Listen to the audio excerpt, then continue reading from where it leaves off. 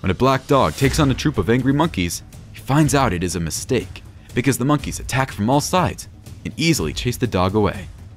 The only response the dog has is to defecate on the monkey's territory, leaving them with a stenchy goodbye.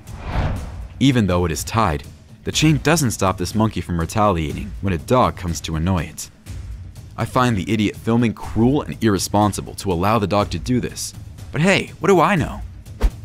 When a small dog goes looking for trouble in this video, he finds it as monkeys attack the dog and almost capture him. A few people intervene and save the dog, but it's a close call.